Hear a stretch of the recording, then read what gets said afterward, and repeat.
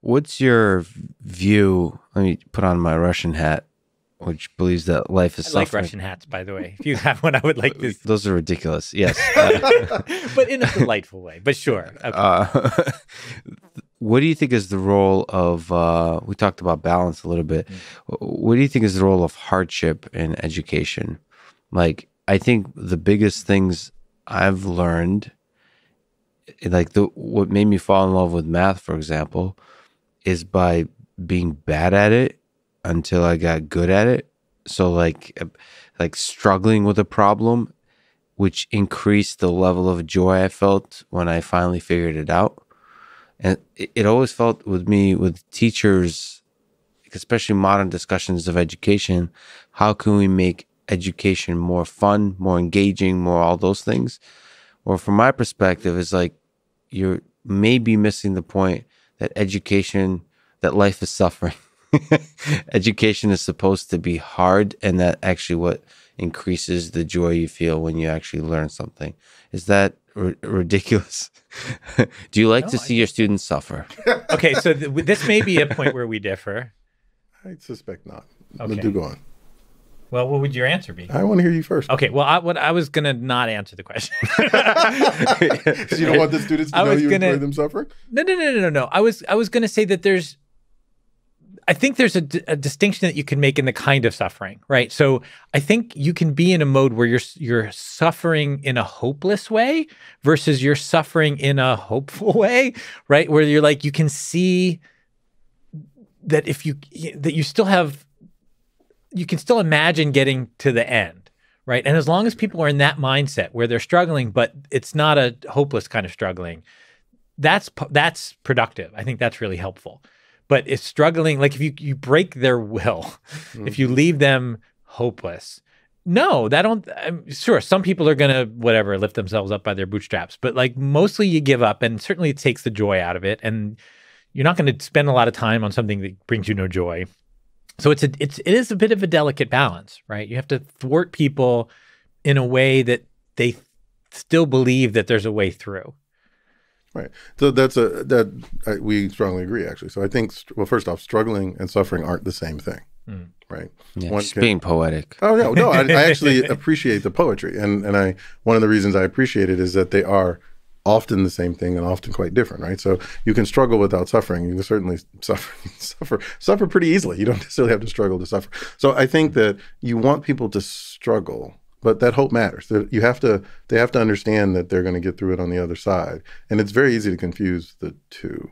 I actually think Brown University has just philosophically has a very different take on the relationship with their students, particularly undergrads, from, say, a place like Georgia Tech, which university is better?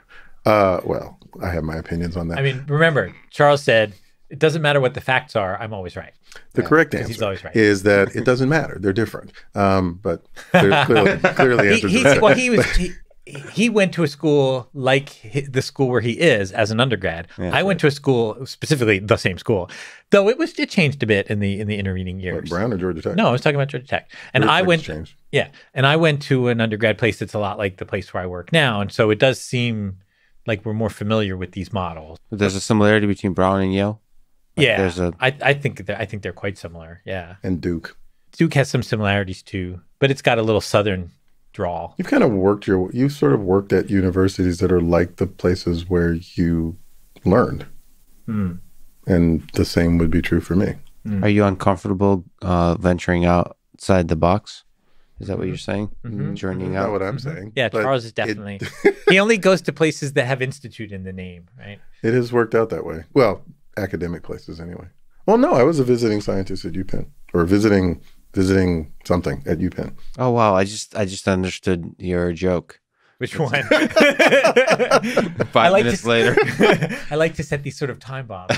The institute is in that Charles only goes to places that have institute in the name. Yeah, so I guess Georgia. I forget that Georgia Tech is Georgia Institute of Technology. The number of people who refer to it as Georgia Tech University is large and incredibly irritating.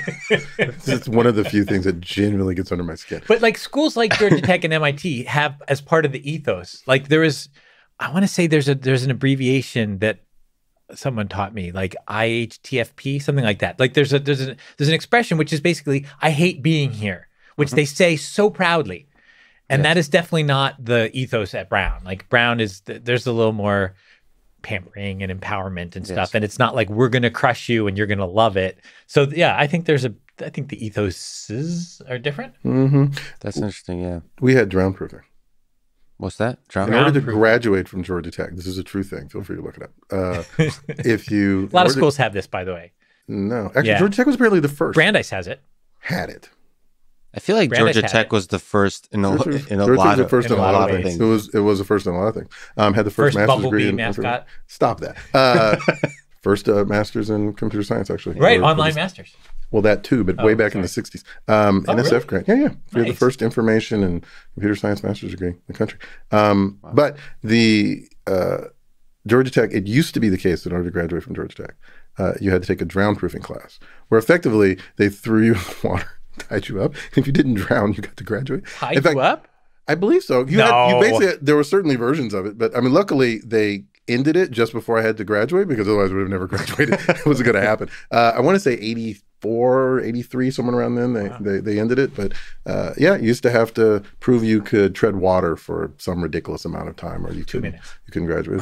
No, it was more than 2 minutes. I bet it was 2 minutes. Okay, well, we'll look. And it was in a bathtub. It was in a pool, but it was a real thing. But that idea that push you fully clothed.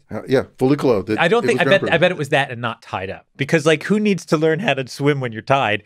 Nobody. But who needs to learn to swim when you're actually falling into the water dressed? That's a real thing. I think your facts are getting in the way with a good story. Oh, that's fair. That's fair. I didn't All right. So they Sometimes tie you up. The narrative matters more. But whatever it was, it was called drown proofing for a reason. The point of the story, Michael, is struggle. No, but that's good. It does bring it back to struggle. Right. That's a part of what Georgia Tech has always been. And we struggle with that, by the way.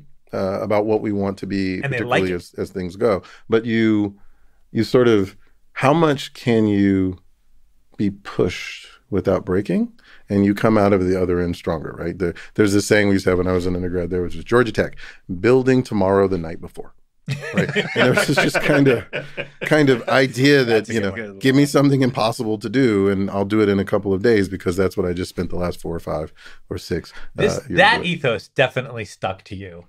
Having now done a number of projects with you, you definitely will do it the night before. That's not entirely true. There's nothing wrong with waiting until the last minute. The secret is knowing when the last minute is. Right. That's brilliant. That's brilliantly put. Yeah. That is a definite Charles statement that I am trying not to embrace.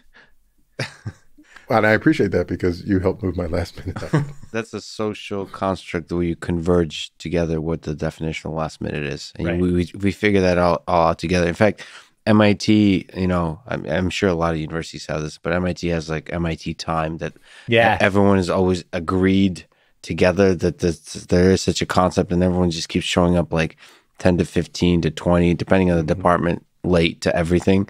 So there's like a weird drift that happens. It's kind of fascinating. Yeah, we're 5 minutes.